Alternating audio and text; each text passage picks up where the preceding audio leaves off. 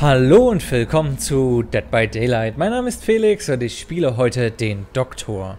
Und ich spiele mit den Perks Überladen, Verstört, Ruin und zermürbende Präsenz. Außerdem ist mein Schockangriff ein Stückchen weiter und die Überlebenden sehen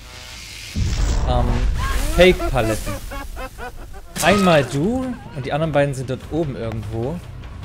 Eigentlich will ich sie nicht so einfach davonkommen lassen.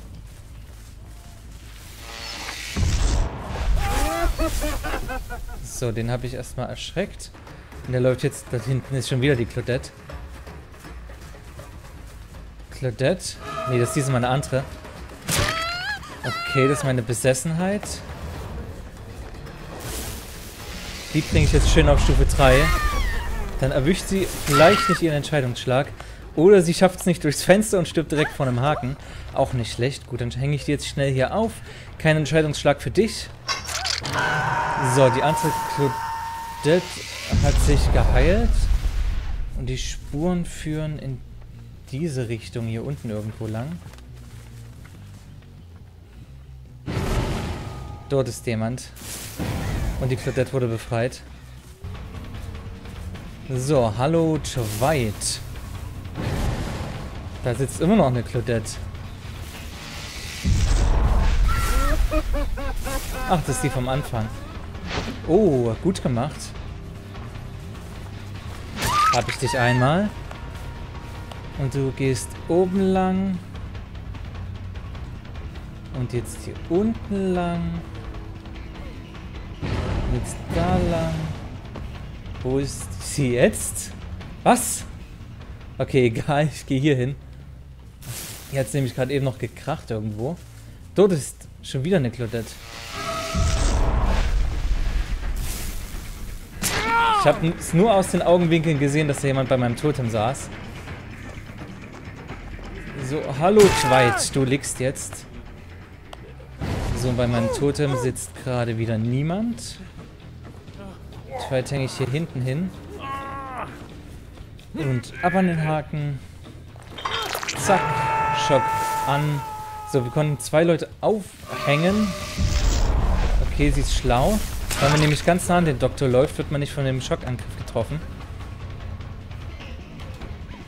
So, du hier runter und jetzt hier raus um die Ecke. Und sie hat gesehen, dass ich hier drin lang laufe. Darum ist sie draußen geblieben. Wieder rein, da lang. Hallo.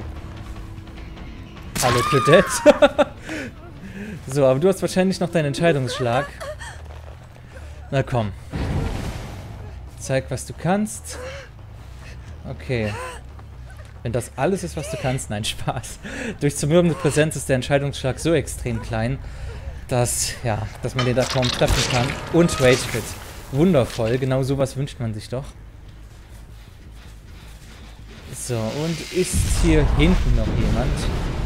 So, mein Totem ist zerstört, der Generator ist aber getreten. Ich laufe jetzt weiter im Schockmodus rum.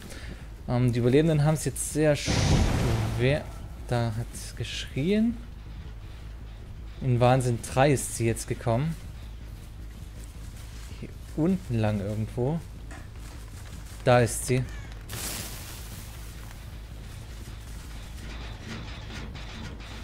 Hallo, Claudette.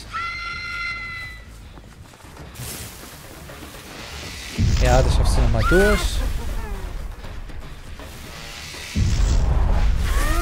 So, damit habe ich dich aber geschockt und jetzt kann ich dich treffen.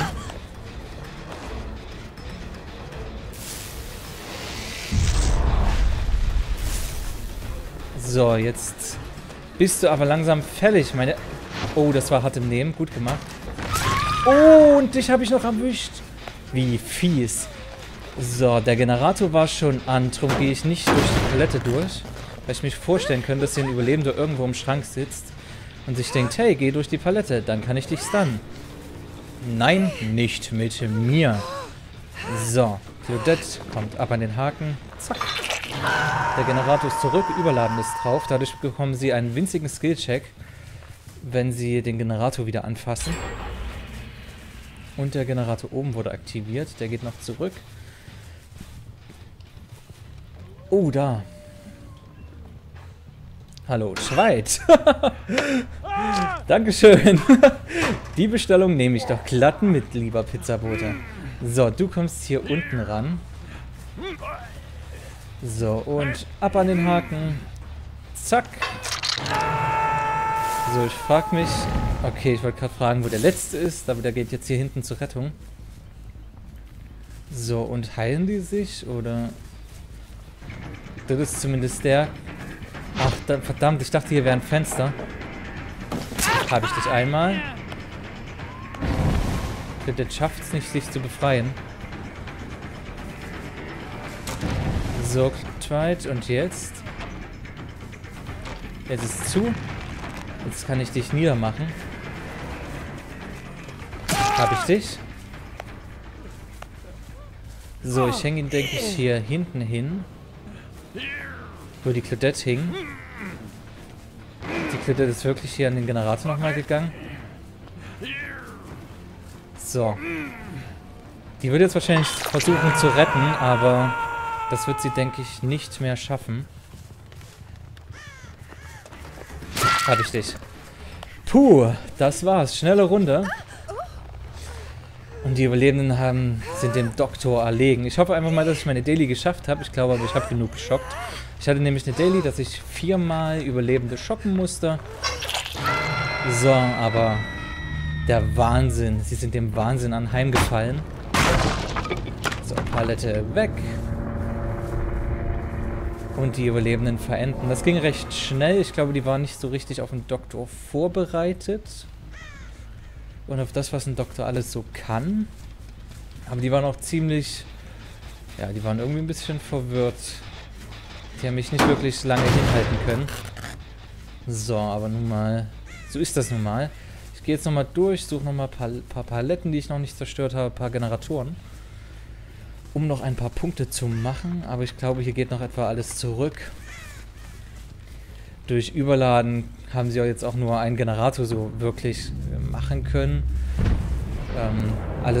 Die anderen Generatoren, na gut, die haben sie nicht mehr angefasst. Da habe ich die immer weit genug weggejagt. Der hier geht auch noch zurück. So, und dort hinten stirbt jetzt auch der letzte Überlebende. Ja, schöne Runde. Der Bild für den Doktor, den ich hier spiele, der ist ziemlich fies. Ruin hat auch, naja, was heißt lang gehalten, aber ja, doch lang genug, dass ich mindestens, ich glaube, 2 Leute aufhängen konnte. Aber ich glaube, für diesen Doc-Bild ist Ruin nicht mal so richtig notwendig. Durch Überladen und zermürbende Präsenz und verstört kommen die Überlebenden kaum zu Generatoren. Wundervoll, Daily geschafft. So, hier schreibe ich nochmal GG.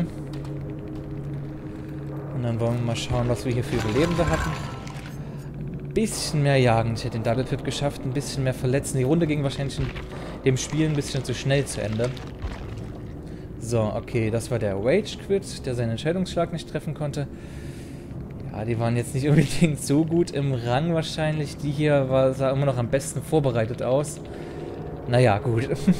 Ich hoffe, euch hat die Runde gefallen. Lasst gerne Fragen, Kritik und Anregungen in den Kommentaren. Und dann würde ich sagen, hören wir uns beim nächsten Mal. Tschüss!